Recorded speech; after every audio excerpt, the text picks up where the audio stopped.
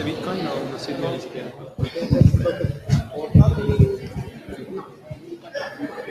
Pero no lo hacía.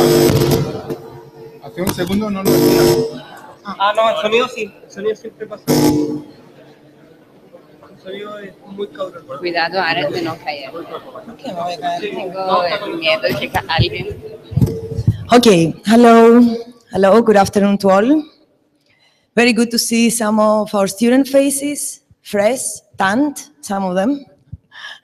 I hope you all had a great time. Welcome to the external people of IAAC as well. Today I have the pleasure to present Edouard Cabay. Edouard Cabay, I'm going to sit next to you.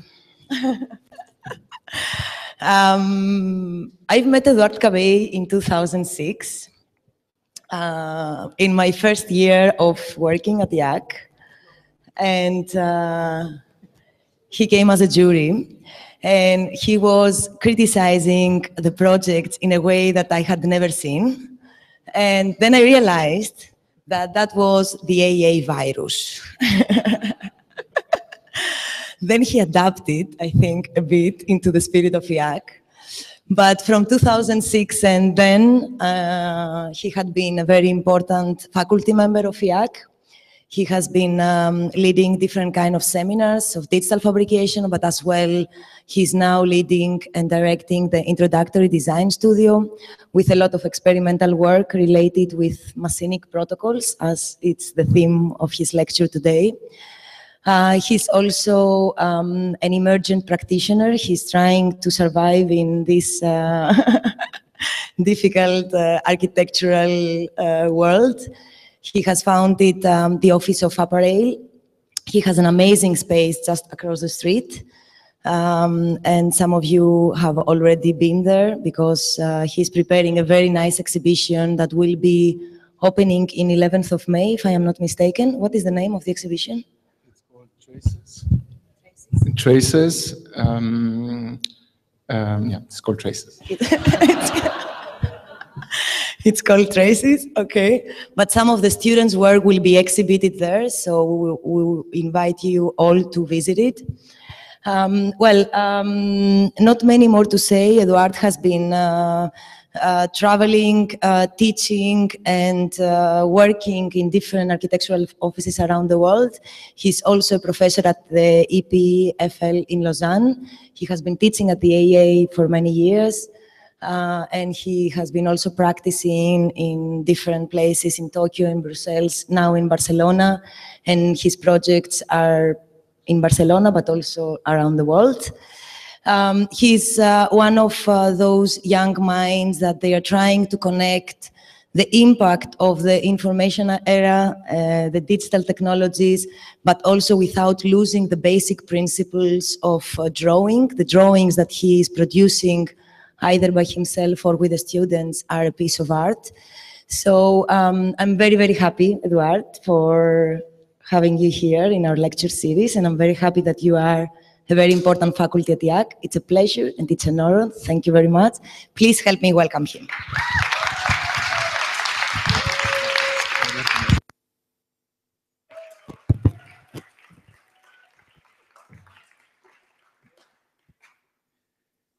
So I suspect that that there are within the crowd a group of people here, probably a group of students, that after having spent a couple of months with me, having to face my extensive criticism on their lines, criticizing probably the position of the line, the length of the line, the direction of the line, probably even the thickness of the line.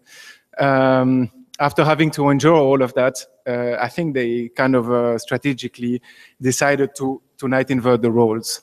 I didn't know that you were also part of that because I didn't remember that it was one day it was not your project, okay? So I would like, I have the suspicion that they're responsible somehow for asking me to be here tonight and to show my lines somehow. So I would like to thank you, and I would also like, of course, to thank the school for giving me the opportunity to be here and to show my work. it's not so easy to prepare a lecture and to do a lecture in your home. Let's say I think it's much more stressful than it is normally.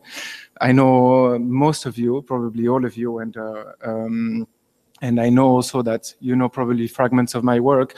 So to be here, it's been the occasion really to rethink a little bit about how to introduce what I do.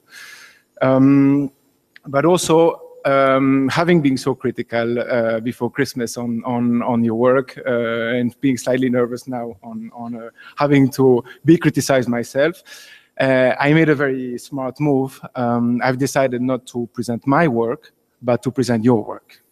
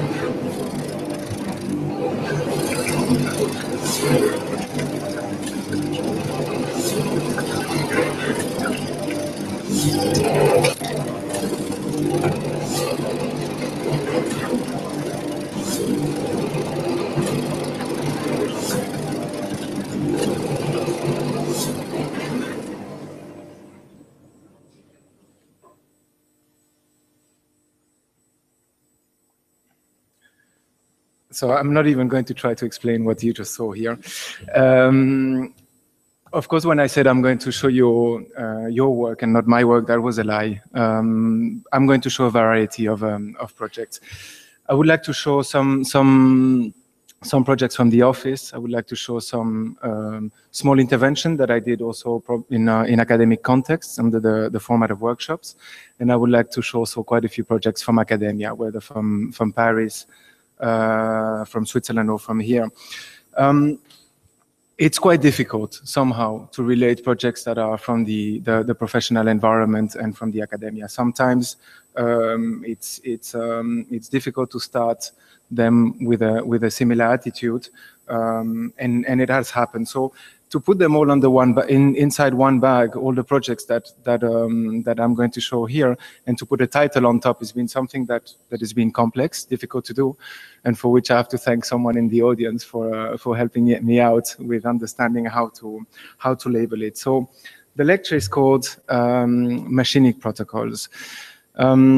Machinic comes from the word machine, which I understand as a body that transforms things to make them operate or perform in space and maybe even territory.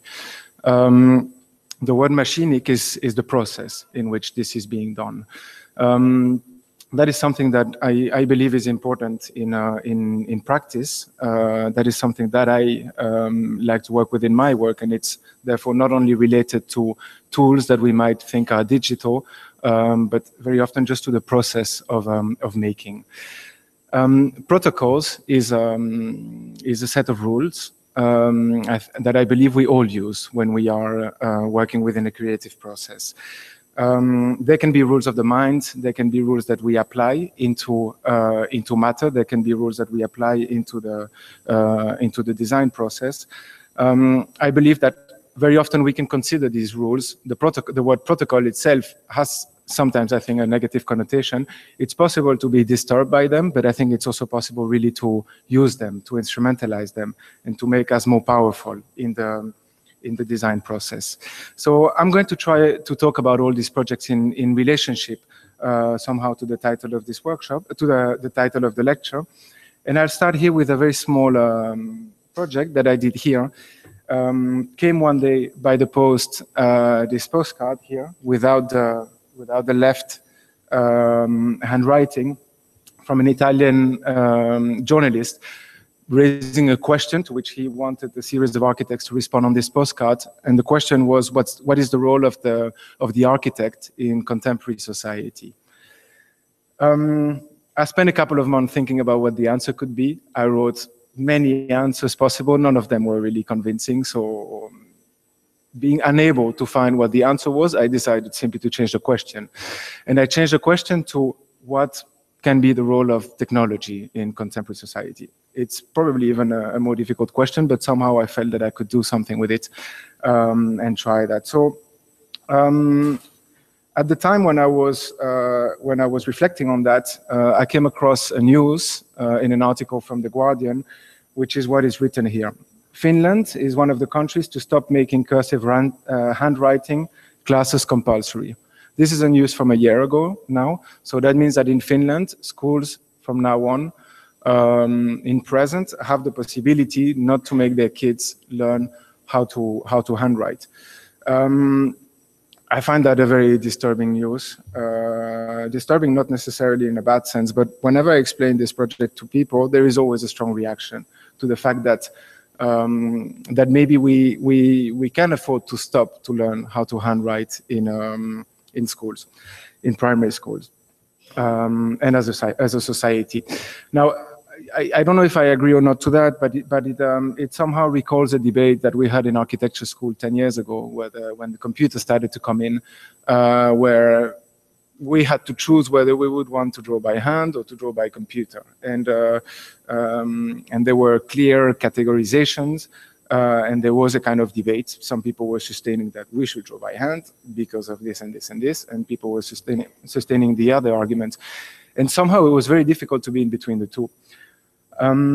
I'm very glad that this debate is over today. I think it's not about choosing either or. I think it's about knowledge. It's about knowing different techniques, and it's about making our skills and our way of thinking more powerful. And that's somehow what I try to do in this little project that is called Jules and Jules. So Jules is my nephew. He's 7. He's in Brussels, and he's learning how to write. So I asked him to write the title of the article in The Guardian. And at the same time, just after he had written, I scanned the document, redrew it in CAD, and then asked I won't say Kuka, I will say Jules, actually, the Jules that is behind, who was almost at the same time. There was a bit of a time lapse. We had suddenly this 7-axis robotic arm with a 6-meter span of action, mimicking or reproducing exactly the handwriting of a child. I thought it was a nice, ambiguous answer to the question of how technology influences our life, but somehow it's the way that I like also to think about machines. No, they can serve so many purpose, so many aims, and we can use them in so many ways. So another project is a workshop that we did here in IAAC with a film director that is called Michel Gondry. Michel Gondry is a very special film director. He likes to craft environment almost with his hands. He really hates me saying that, but he works a lot with tape and with cardboard. And the film that he produces, they do have this aspect. They create an incredible imaginary world, yet they're very homemade or handmade. So it was quite a challenge when I went to meet him first in Paris, and I told him that the school was equipped with fascinating machines, and I was curious to know what he would do when he would be confronted to them. So he kind of came up with the idea that that we should do a film here, and we did this in the space of a week. And we did a film that I'm still not really sure how we're supposed to look at it, but I'll just explain the sequence. Students were asked to do a 5-second film into the city. They came back with these 5 seconds. We opened literally the film. We took out every one of the stills. We looked a little bit at let's say the sequence, what was the characteristic, the nature of the film, and then we tried to find a way with material, to create a 3-dimensional construct of that image. That was first a phase of investigation, which afterwards we then somehow officialized with the use of the machine. So this image went into a software, Rhino, Grasshopper, or others. A script was created containing the information that was relative to the image, fed into the robot, and the robot would then create this 3-dimensional construct. We did this 360 times. We then rephotographed every one of these 3-dimensional pieces, and we reconstructed the film.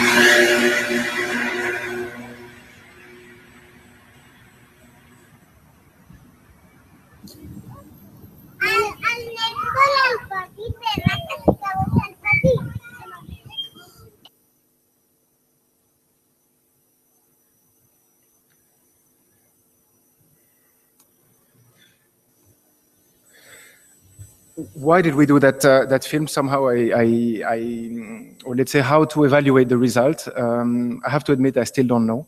When we were presenting at the end of the workshop, Michel would say that he was very interested in using the machines in a way that let's say, an aim that they're not designed for. So there was definitely this playful character. What I think I like about it is that we got into a process without having any idea of what would come out. So in a way, the result, we just have to accept it. I think, in my opinion, the process was interesting, and I like to think as filming as a machinic process, in the sense that I think the stage on which we film is an environment that contains two realities. It contains our daily life, let's say one-to-one real-time reality, but it also contains a stage set, something that is constructed and that is visible only from the camera point of view. When the film is being shot, we are left with only one reality. The first one, the daily life one, is gone, and somehow only the one that has been carefully staged is left. So in that sense, I think it functions like a machine. And when it comes to protocols, I think this workshop was really about establishing a series of codes of how information could be translated from one mean to another, from something that was 2-dimensional to 3-dimensional. And that is something I'm going to continue to talk about. This here is the project of Camille Wenli in the EPFL in Lausanne. She was one of my first-year students last year. This is her second semester in first year, and I like to talk a little bit about this project because I started to teach in diploma, and after I went to teach in fourth year, which is pretty much the same in Paris, and suddenly in parallel, I was teaching here digital fabrication. So all of it was very strongly related to many tools that we already know how to use, already very strongly embedded within numerical tools. And to be asked to teach in first year in Switzerland, where we've strongly decided that computer would not be used until the second year, was a very difficult thing, because how could I continue to teach in a similar way with having to draw by hand? It's quite complex.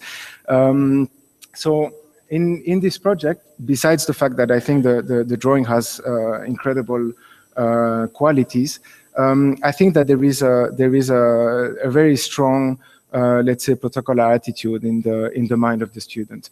I'll give you a couple of words to frame the context of the project. This is Tenerife. It's an abandoned hotel constructed illegally and left there. It probably will be one day deconstructed. The reason why we gave that site to the students is because there is here the encounter between two environments, two ecologies. One that is the one that is seen in concrete, that is an ecology in itself. We call it a matrix. It is something that is geometrical, it's something that is spatial, and it is something that has a considerable effect on the rest of the landscape, not only just the way that it is viewed, but the way also that it I think, really influences what happens around it. And there is nature, the coastline, the landscape around, which has its own order, which has its own somehow rules that regulate its ecology. This is a model that the students did, trying to somehow confront the two, something that is very gridded, very orthogonal, which can potentially help to work on defining the landscape. But what Camille did, which I thought was interesting, is she decided on an architectural intention from the beginning. She decided that she would have in the building, in the abandoned structure, one person, and on the coastline, far away from that, a few hundred meters, another person, and she would want them to communicate, to speak to each other without the use of any artificial equipment. So she started to get interested in acoustics. She started to learn about what a parabola is, how can a parabola function in terms of sound wave, in terms of having sound to travel, and endlessly, relentlessly with her hands, she understood the rules that could help her to construct a dispositive and to construct a space. So what I like about this is that she was incredibly systematic. She had an architectural intention, which I think had plenty of poetry and was simple. And then afterwards, it was all about working to manage to materialize that, and with a lot of rigor, with a lot of systematicity. So she had no idea where she would end up. And this is the result, which confronts somehow the frame of the existing building with her intervention, which here looks a little bit maybe uncontrolled. It probably is, but I think it's interesting, the fact that there is an intention at the beginning, and by working through it little by little, the result comes out. But the result, the way that the result looks somehow here, is not really relevant. What is important is how this thing functions, how this thing works. This is another year in Switzerland. This is actually something that happened last week, so I'm happy to show it.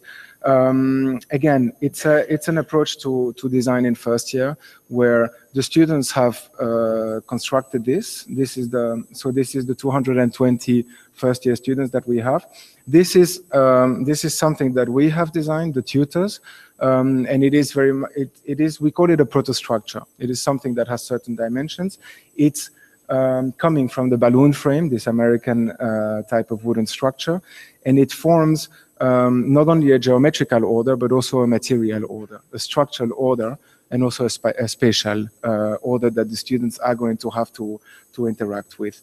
This is them in the space building it. So within this incredible matrix, they're going to have to think about how to develop their own project, their own spaces, but within a context that is clear, that is material, that is geographical, and that is structural. So I'll jump now to a project of the office that is already a few years old. It's I don't know if it's a theoretical project, but it's a project in which we were thinking about ways to reintroduce agriculture within the city. So we took a couple of shortcuts at the beginning. We did a couple of hypothetical decisions. We invented, in this case, an incubator for lettuce, something that doesn't exist. We didn't solve the problems on how to make it work. We just somehow took for granted the fact that maybe it could be invented, and it doesn't matter. So it's an incubator in which lettuce float. Depending on the size of the lettuce, the incubator shrinks or grows, and it is protected within an environment. This incubator travels from the top of a structure all the way to the bottom, and it travels depending on the age of the lettuce. So it starts with age 0, and the more it travels down, the more it grows until it finally hits the ground where it can be consumed. So this is a design that I like because we worked a lot with numbers. We set up a kind of machine, a process where we were able actually to feed in inputs. So we had to look at particularities of growth when it came to certain vegetables. And all of these numbers in terms of the day of growth, the amount of sunlight, the amount of oxygen, the amount of water that it might require, gave us somehow the inputs to be able to fashion the shape of the intervention. So this is just an image. One image of one tower. Take it seriously or not. I take it very seriously, of course. How it would spread within the city, but I think this image here is it's mainly for us. It was a way to prove that we were working on a system, not so much on an object. No, we were interested into the genesis of a design and a design that is influenced by parameters. So I would like to show a little bit of the process. This is the kind of geometrical machine that we put in place. We worked with threads. We did physical models at the beginning. We understood how one of these incubators, like a little colony of these lettuce, could go down. And then working with parameters, the size of the site, the amount of the size of the neighborhood that we would like to feed with food, with vegetable, and so on, started to give us volumes and started to give us internal organization inside. You can see here, for example, that the spacing between the incubator changes because the higher you are or the smaller the plant is, the more light it might need at the beginning, and little by little the space between the incubator would narrow.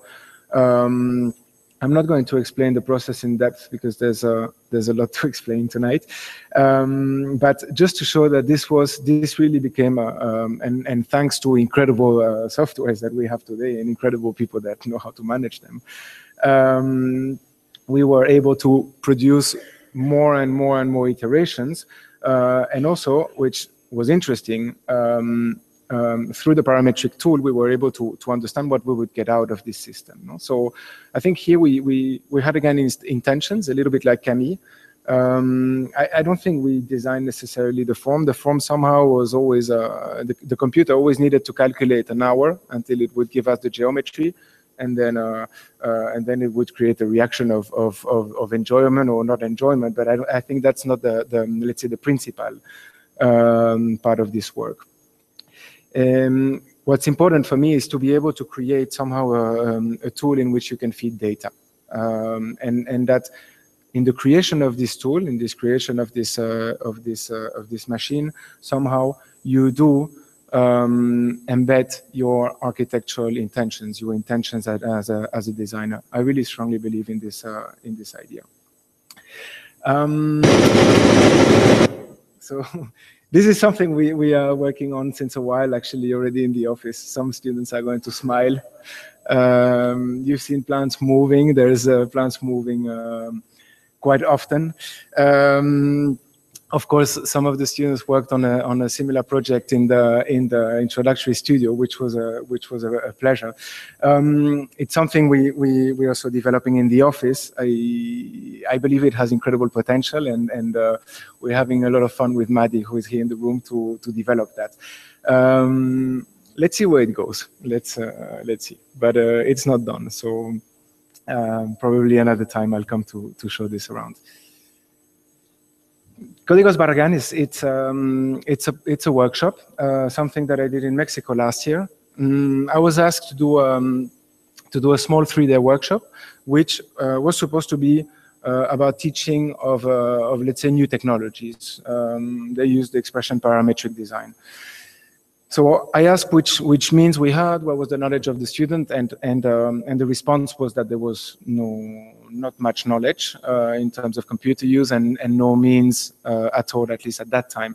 Precisely that's why they were asking me to come and give a class, rather to introduce and to bring knowledge there.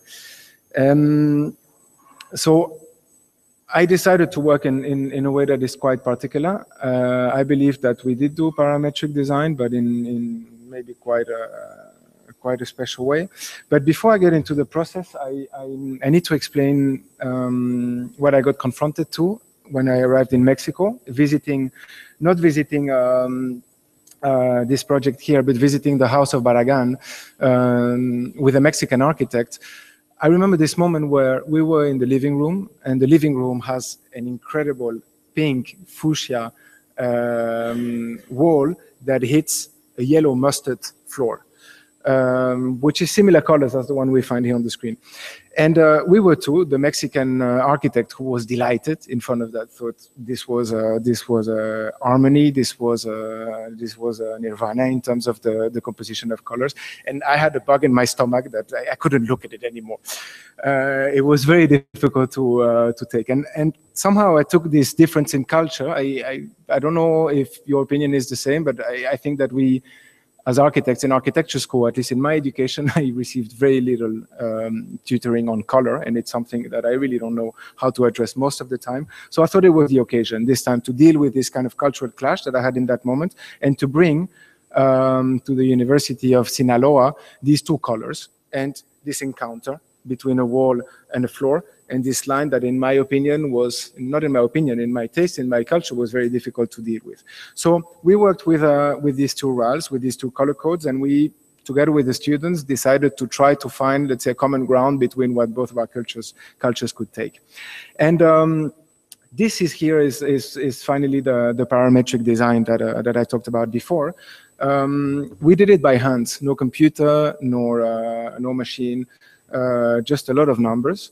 And paper. So here you have, maybe I should adjust a little bit the colors, but here you have the famous mustard yellow and the fuchsia pink brought together in an assembly, I think, of 200 or 300 sheets of paper. The system is simple. We printed the paper yellow from one side and pink from the other, and then by folding it, whether you fold it more or less, you let one color appear or the other. And very early on with the students, we had kind of decided to blur that line where one color meets another, to try to blur this difference between the two. So to work with gradients, to work with something that is continuous. There is not a zone of this installation which is pink or yellow. It's always a little bit of both, of course, depending from how far you look at it. So we had plenty plenty of playing to do, trying to understand how yellow can become pink and how pink can become yellow. This was the room, which was all about pink and yellow. It was fantastic, and then here's the intervention. So it's a 3-day workshop. We did a wooden structure with wires, and then we had these 8,000 sheets of paper, which we were hanging here. Now, at maybe a couple of hours, no, a few hours before this, the day before, there were some people coming and asking the director of the school whether this guy that had arrived from Barcelona was really coming to teach about digital technology.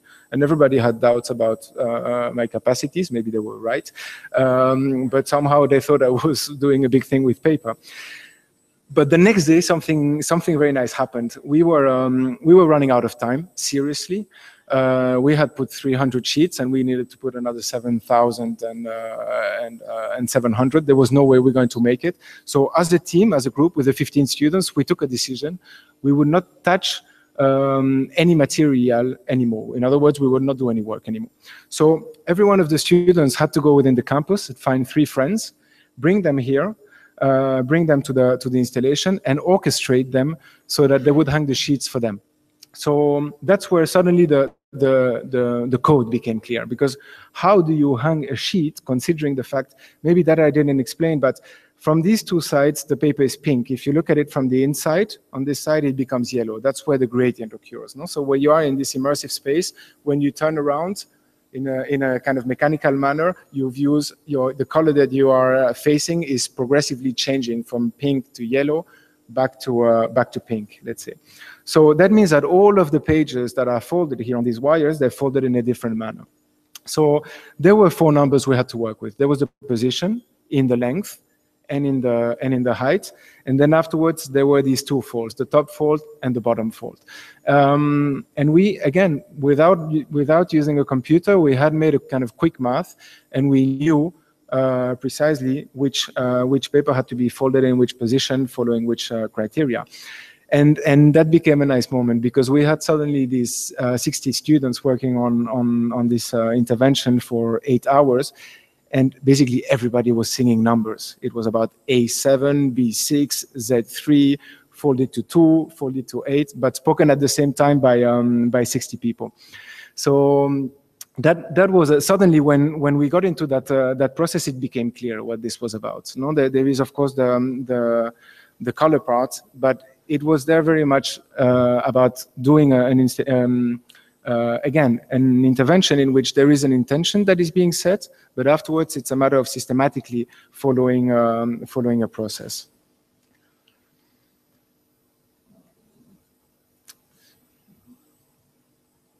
So a few images of the outcome, the colors here that are mixing together.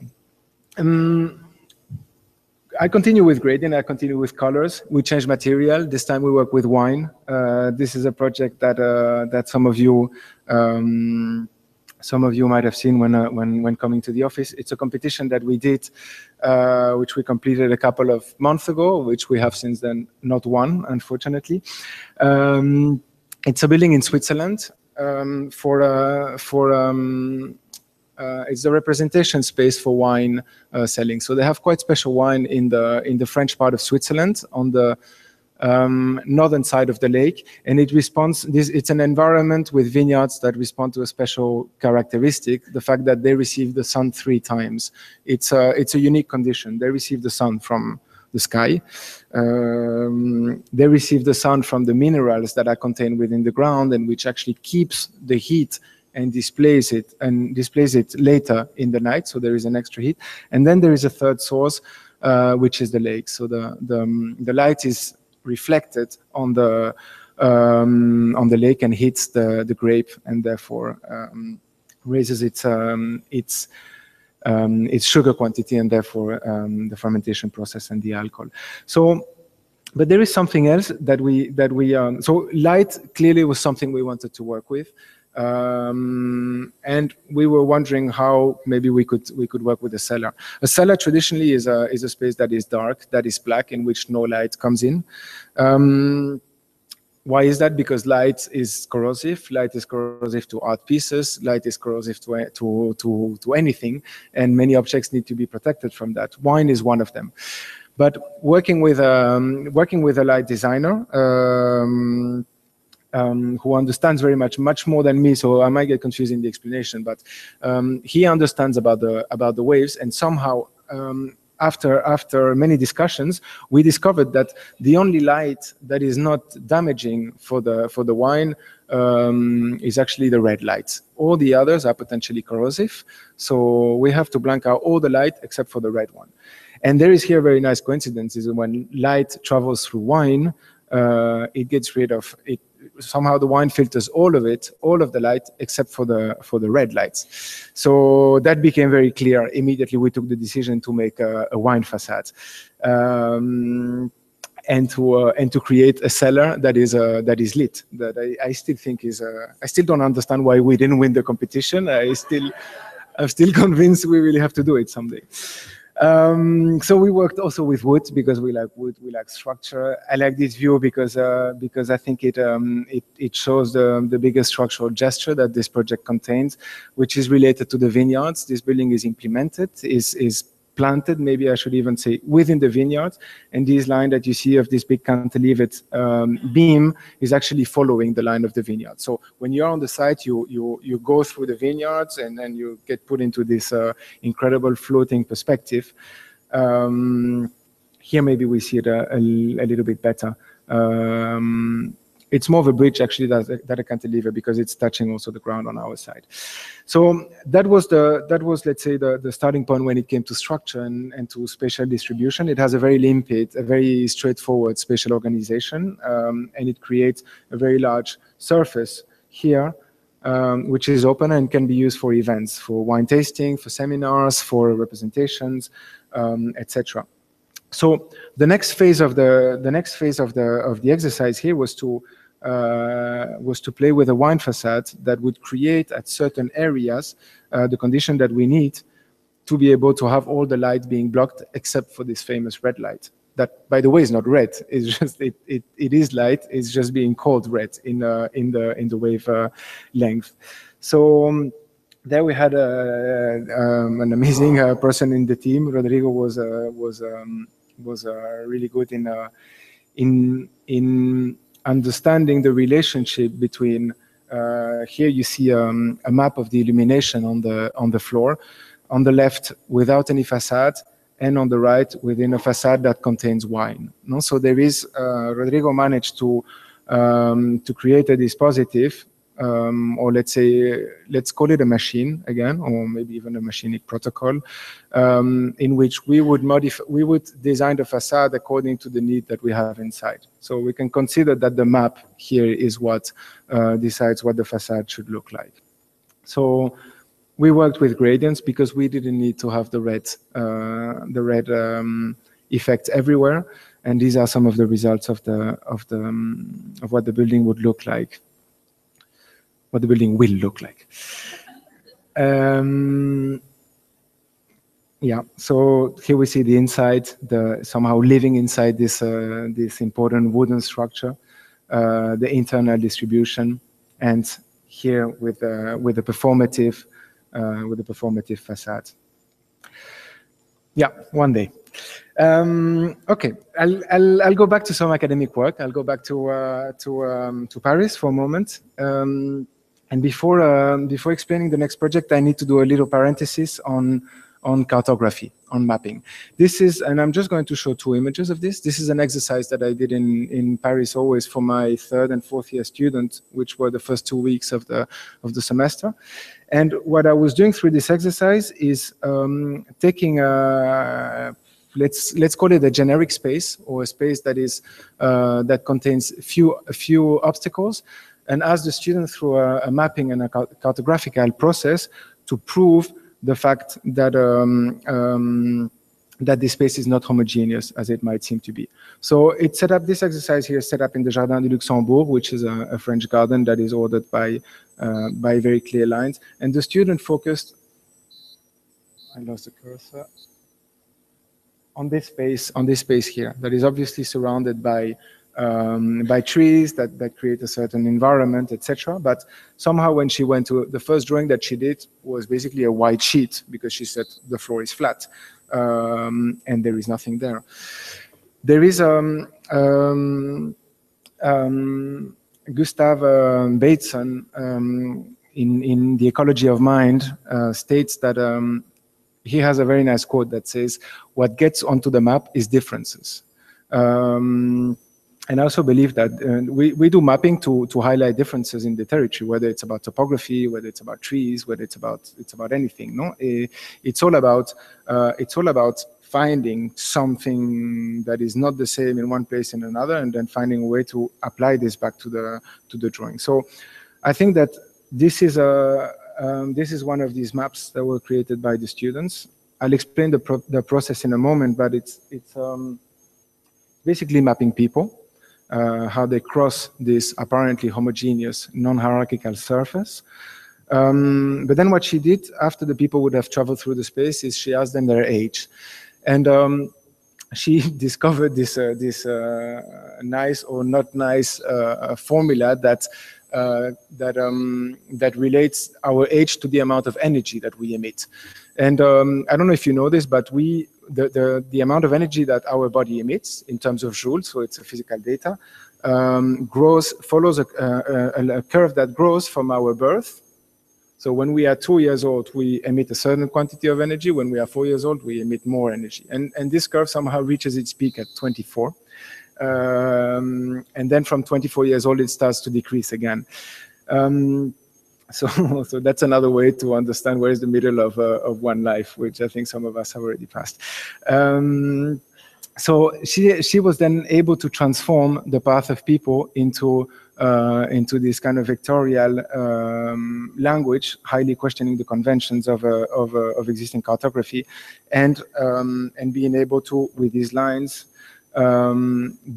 create a drawing which is about intensities, which is about, I think, areas that are less white, more white. And I think it's a very well done drawing, and it's a very instructive piece of work because it shows that first, space is not about on and off condition, 0 and 1. Things don't happen here and not there. I think that space operates with transitional states, and I think through this project here she demonstrated it. What is this map for? I don't know. I don't think we should use it to start to place solar panels, or it probably wouldn't work. But I think it is an understanding of space, and it can serve in many senses in a creative design process. So I run this studio for 3 years, which is called RE. And let's say besides the methodology, the brief that I worked with were derelict abandoned buildings within Europe. So the first week of the studio was about finding in Europe structures that were abandoned, recent structures. And here was always the particularity that they always found buildings that were constructed for a very specific purpose. And this purpose was no longer valid, let's say, or no longer feasible. So these buildings were left abandoned, and since nobody knew, they were built for something so specific that nobody knew how to reconvert them into something else, and they are all voted to be demolished. So what the students had to do is to understand what is this particularity that these buildings have, and to try to invent a new use that would be based on that. And we'll look here at one project, which is in a fantastic place, as you can see, my homeland, Belgium. It's a cooling tower near the town of Charleroi, and the student decided to go there and to map it. I like the fact of showing this image here and saying this is what we're going to map, because it does look like something that is completely homogeneous. You wouldn't really know where to start to prove that this part of the structure is radically different from this part of the structure. But somehow that's the exercise that they took on. Same with the inside, where here we see at least something that is asymmetrical, which is the light condition that hits it. And afterwards, actually really studying the morphology of the building and what are its characteristics. A cooling tower, therefore, these blades near the bottom that deal with airflow and in quite precise manner with temperatures of air. So they got onto the drawing board. Let's say they created these drawings, which were first about reconstructing precisely the structure and the form of the building. Defining also a coordinate system, being able to understand in space locations of things, and then they started to play with data. While they were on site, they measured, they measured light, they measured humidity, because that's what they thought would give them the clue to understand that this chimney was not a homogeneous field. And then back into the studio, they worked with wind. It was a little bit a kind of kitchen wind simulation, but nevertheless, it gave them results. So they were blowing smoke that was coming through the bottom of the structure, going up, and they suddenly had somehow a mapping to system to understand how the inside of this chimney would work. No, they decided to work with housing. They took at some point the decision to say that this chimney could be converted into a village. There was sufficient structure to be able to take advantage of the skin almost as if it was a foundation, but a foundation with special properties when it came to ventilation, when it came to light, and also potentially when it came to humidity. So this is their master plan. It's a map of the chimney. It's a map of the skin of the chimney. It's an unfolded drawing back onto the plane. So I find it interesting to say that it's a master plan, because I don't often see master plans that are not flat, master plans that are vertical. It's quite an atypical thing to do. And they started to put there the information of their mapping exercise.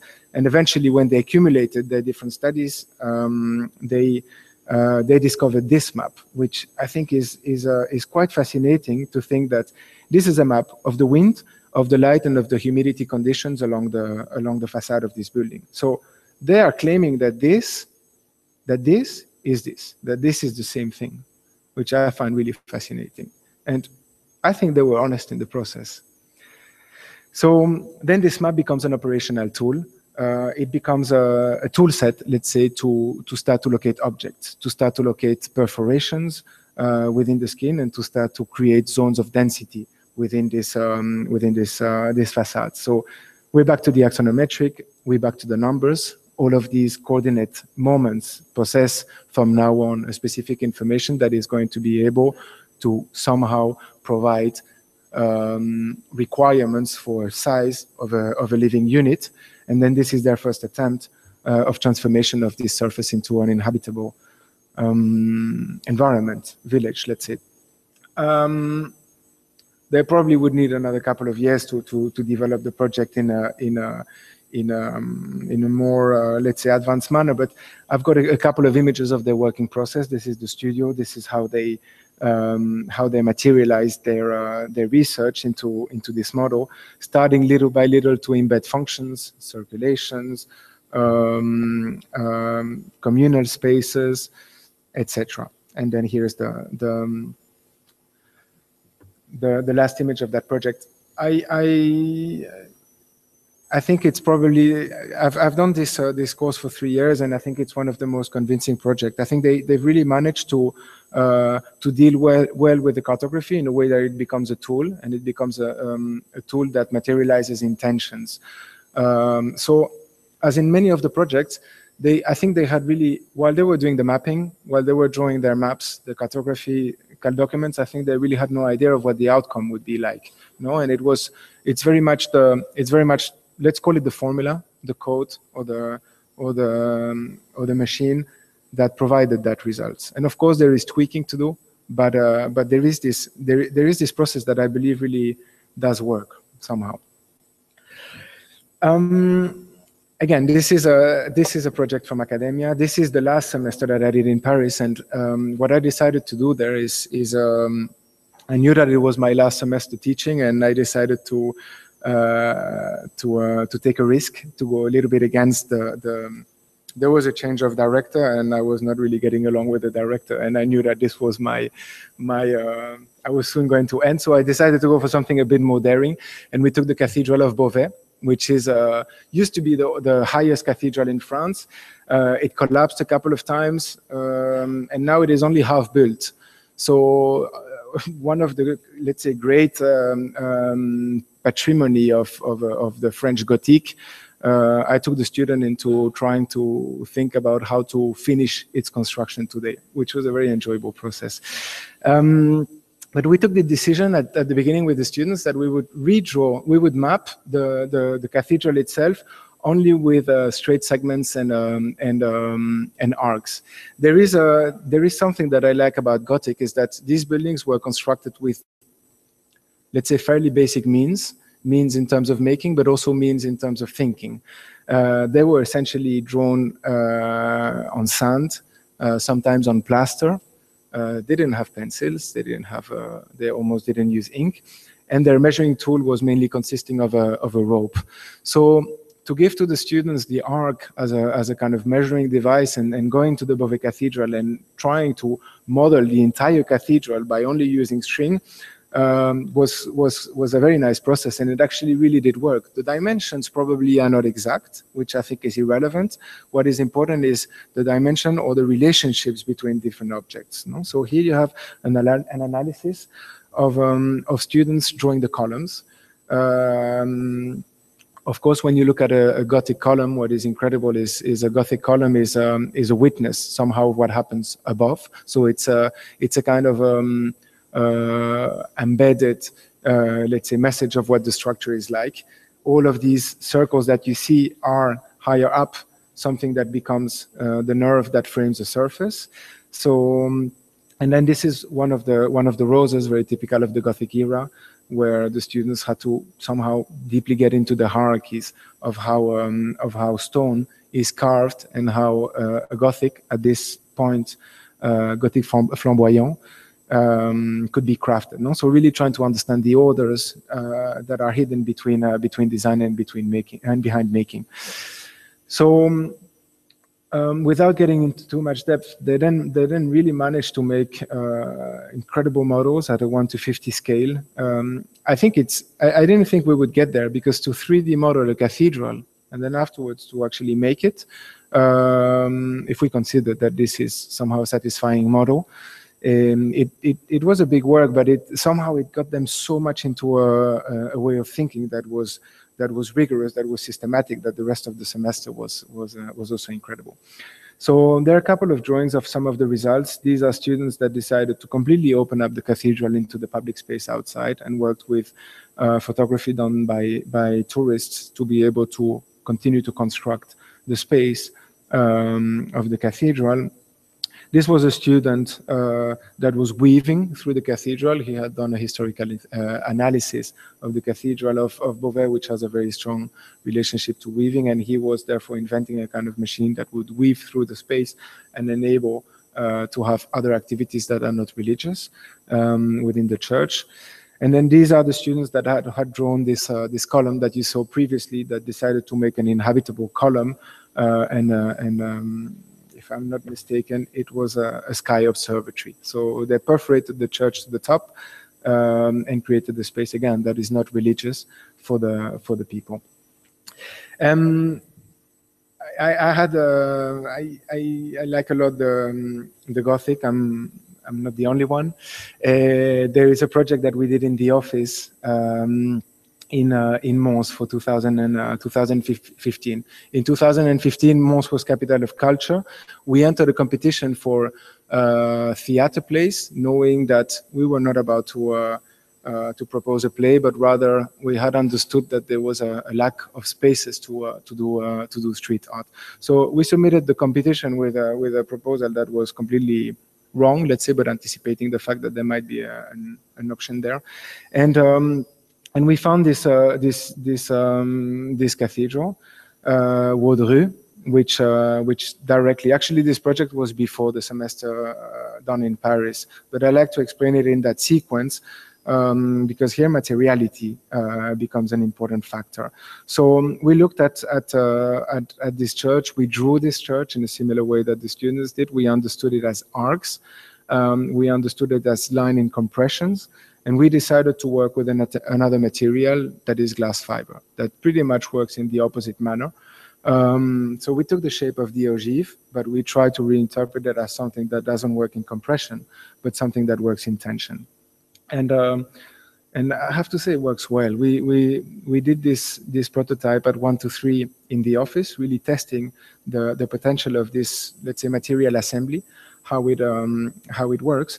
And before I explain more, when I talk about Machinic protocols, I think that through the lecture there's different ways to understand it. Let's say different topic. One of these topics is the one of materiality. Materials behave in a certain way. I think that materials have their own properties. There is something that the engineers like to work with, which is called form finding, which I think is an incredible way to relate to material. It's about understanding precisely their properties and understanding, and therefore learning how to settle them into assemblies, into forms, into structures that they can do. No. So I was remembering while I was preparing the lecture, I was remembering when I was in first year, second year, and third year, trying to draw a curve by hand on the drawing board. And I think for 3 years, I never managed to draw a good curve. And I did it with a French curve, and I did with so many things, but this curve was always wrong. And then one person showed me, he just took a piece of wood and he bent a piece of wood as the shipbuilders would bend it on the surface of a boat. He bent this piece of wood on my drawing board with a couple of constraints, and then I drew this line, and this curve suddenly became perfect. And this is the curve that the wood settles in. So for me, that's the easiest way maybe to understand the concept of form finding.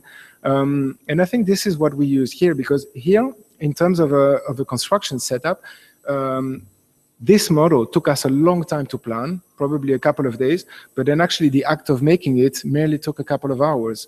Why did it take only 2 hours? Because it's the material that does the work. It's the material that sets into the shape. It's not us that have to form it in a specific way. We just anchored it to the ground and then decide where it would have to be connected on top. And then the material did the work for us. So then we managed to go back into the 3D model. We managed to understand the relationship between the curve and the elasticity of the material. And then we played actually in the computer to create a catalog of potential structures that this system would enable us to do. So here we have just a few of them, where you see we're changing the rhythm, little by little we're changing the shape, the axes that the general geometry is being governed by. And this was for us our tool set. No, of course it's much more vast than what I am showing here. But I don't know if it was comforting, or I don't know if it was suddenly opening a lot of opportunities into understanding how to suddenly attack the context, the site. So strong of that, then we parametricized it, and one thing that I like, which maybe we can pay attention to while it's playing, is let's say the spacing between two of these poles. No, sometimes there's a meter, sometimes there's 80 centimeters, sometimes there is less. So we related that to program somehow. We related to the porosity of the surface. When sticks were 30 centimeters away apart one from another, we considered that people couldn't walk through anymore. So the way that we designed this was not to start to plan the poles around. It was actually to play with the plan, which I think I have an image here. Yeah, it's to play with the plan. And to decide zones of porosity or not porosity. This is I didn't mention yet, this is a public building. It's a stage for theater. It's a place with it's a space that houses a cafeteria, a shop for the manifestation of culture. And therefore it's a building that can stay partially open, and in other areas it is covered inside. And also, I like the fact that somehow we managed to give, let's say, spatial requirements or necessity in the plan, and then this is eventually what gave us the geometry that came out of the poles. And here's some images. So we imagine that this structure is covered inside with an ETFE waterproofing skin. Probably need a bit of work more to make it happen, but I think the 1-to-3 model that we did in the office, or prototype, really proved that that there is a lot of possibility to that system. So this is definitely a project that will continue and that will have a future. Another project that that works with form finding, that works with material as an assembly that is form found and that is not imagined from the beginning, but that very much settles in the shape that the constraint that we give him does, is a project that we did in Russia for a competition. It's in Yaroslav, and the brief was to convert this sports facility where there is an interesting split in level. It acts a little bit as a stadium. They want to convert this space into this sports space into an art space. So they ask essentially for a cover for it. So we started to look a little bit at what was at Russia, although I have to admit that I've never been there and that my culture is super limited. But we looked at the onion domes, quite fascinated by the geometry. And since we're in Barcelona, in the tradition of the cultural of the architects of Barcelona, we decided to put them upside down for the form finding process, and a little bit like this guy did. And then thinking that by maybe tensioning a surface, we can imagine that this surface can become a concrete surface, and we can manage to construct it with quite nice thin concrete shell. So the process started in the office, where we started very playful. We hung the fabric on the ceiling, we hung weight onto it, and we kept on imagining that this was the upside down version of what would be constructed, no, in such a manner. Photoshop did help. So starting to look at what would happen here, certain light conditions starting to happen, maybe a little bit a kind of circus-like space. At the beginning, there was not much logic being done, but the more we processed, the more we were able to parameterize it and to take somehow rigorous decision, which little by little led us embed architectural quality within this. Or necessities within this process. So we started to perforate.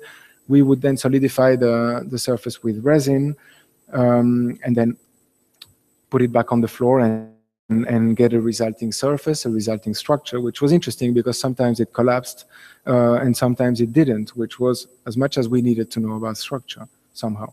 So then we were ready for the final configuration, where we worked then really with the precise site dimensions, decided to work with a series of columns within the space, projected that was a nice moment where we would project the CAD information immediately on the surface and start to sew and start to cut, create these patterns, put the surface back into the ceiling, introduce a compression member to separate. There were two surfaces by then, so it became really a surface that had a volume and therefore a structural depth.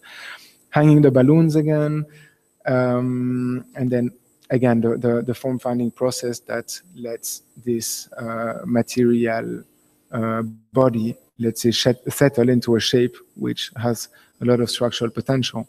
So this is a view from inside. And this is a view from inside again, when the surface is solidified, is impregnated with resin, and the people are finally there.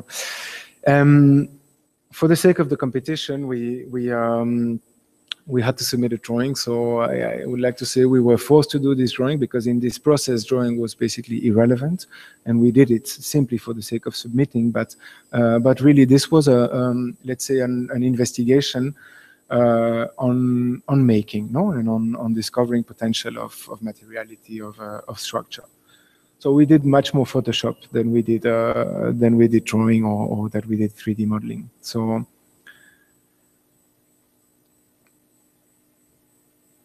a couple of shots of the results.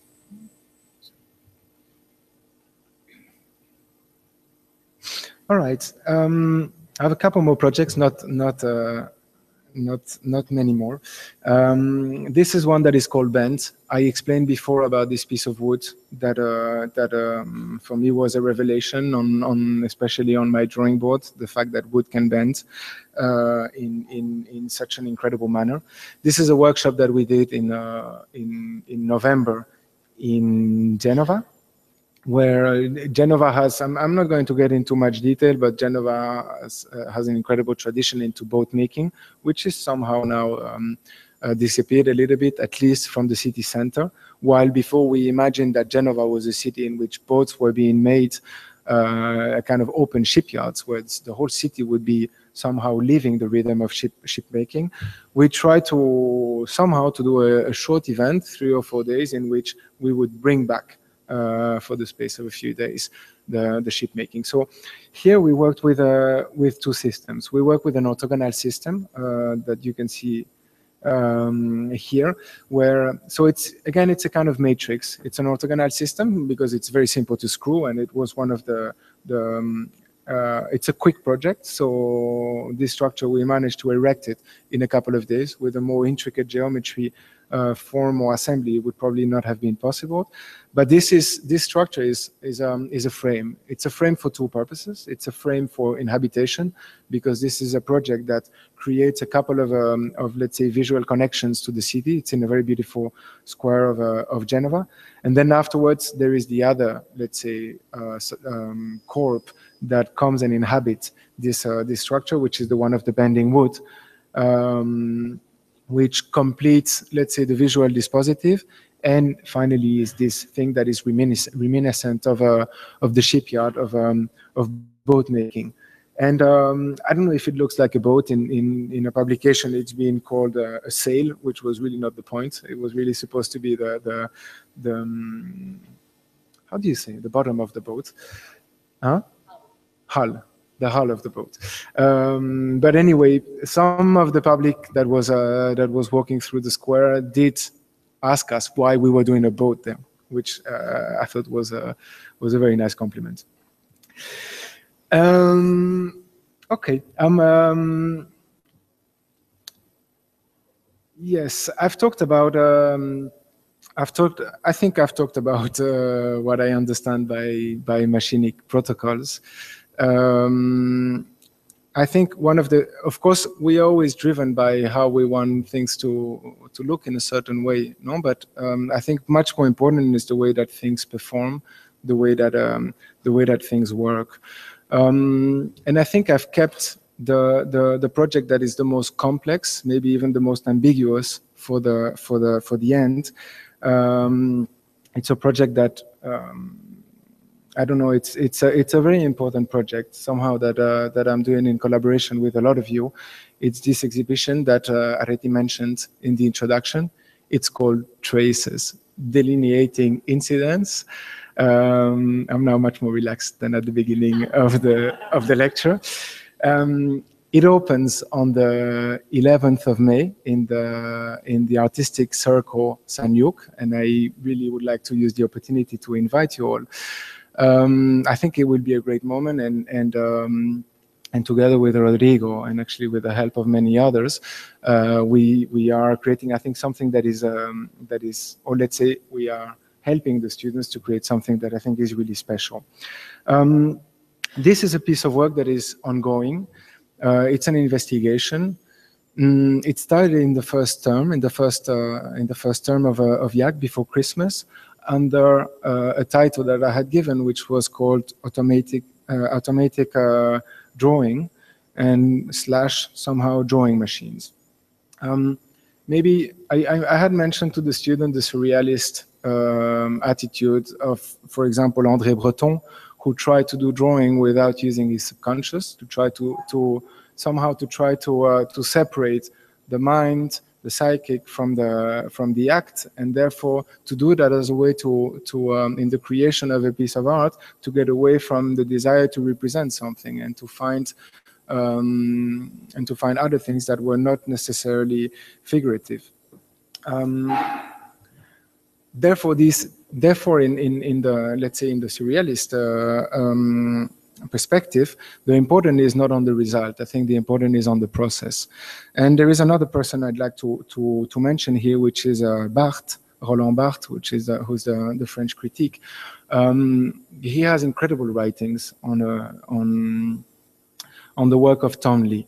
Actually, where he talks about art not as a result, but he talks about art as a gesture. He says that what is different between all of the artists is the fact that the gesture is specific, is different. And he talks about the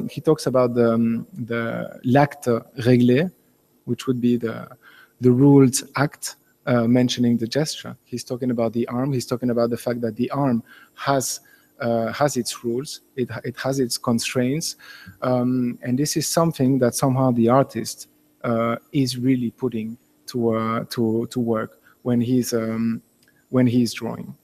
So I think we try to go a little bit in this direction with this project. The brief was very straightforward. I specified the thickness of the pen that the students should use, but then I told them to find a source of energy in their daily life, let's say a kinetic thing that happens, and to put a pen onto it and to get it to draw, which might seem and if some of you suddenly are curious, I would really encourage you to do it because it's terribly fun and it gives incredible results. They were after 1 week, Rodrigo, you remember incredible drawings coming out, and that's when we became conscious that this was just the beginning of a process. So the drawing here from Lina and Pedro are about pigeons. Pigeons are a source of energy, and they had somehow invented a machine or a mechanism in which the seeds were, let's say, within a pot that was standing on pens. So when pigeons were attacking this pot of seeds, somehow these pens were moving. And can we read a pattern in these drawings? Probably. Maybe it's quite difficult, but the fact that there is somehow this question of movement. Movement is embedded. And time also. No, I think this brief somehow partially came with the idea that as architects, very often we are not used to working with time. We're not used to working with movement, and this was a way to challenge that. This is another set of drawing, and I'll mention it because I'm happy about it. But these are pages from a catalog that is about to come out. Which will compile all of the drawings that will be featured in this exhibition on the 11th of May. And I like this sequence here because they look nice, absolutely. But also because they were the occasion of Rodrigo and me having a disagreement about their meaning, which I think was one of the strong moments of this investigation, at least for me, probably for you too, in terms of recognizing some of the meaning or the value of this work. This is a very nice project by Lily and Jean-Sébastien. They went to the metro. They put a board in the metro that was suspended by some springs, and then in the middle of this board they would lay in the metro a ball that was impregnated with ink.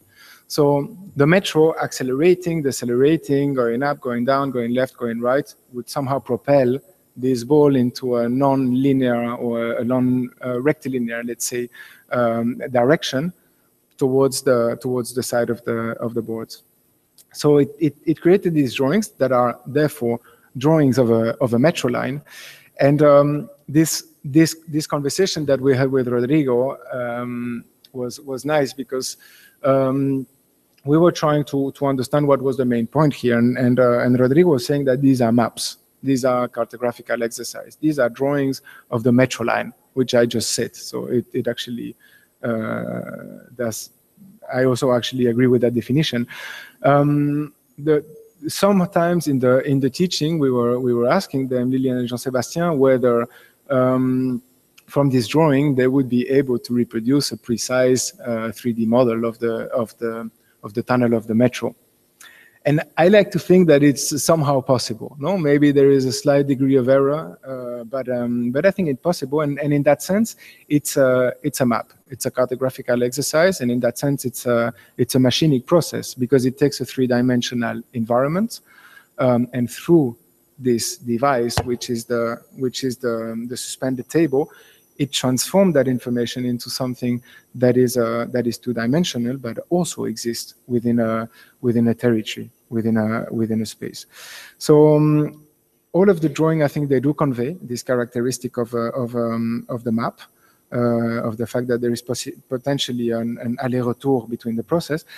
But for me, there was something else that I think is quite hard to express, that one can read into the drawing, and the question came: if the metro, let's say, if the trajectory of the metro was to be the same every time, exactly the same every time it is being made, that means the degree of acceleration being precisely the same, the slowing down, the sequence in the stop, etc.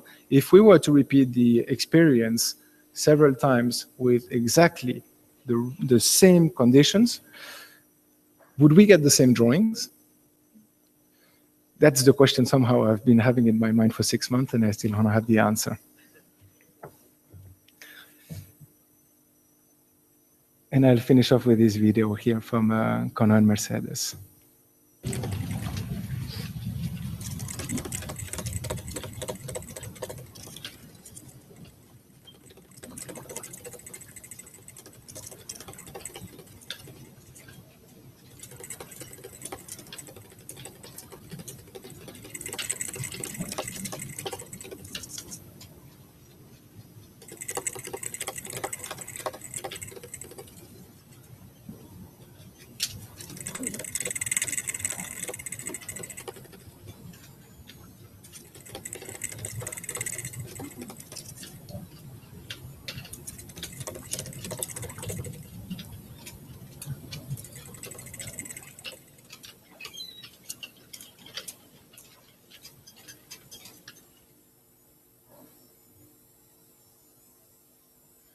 Thank you.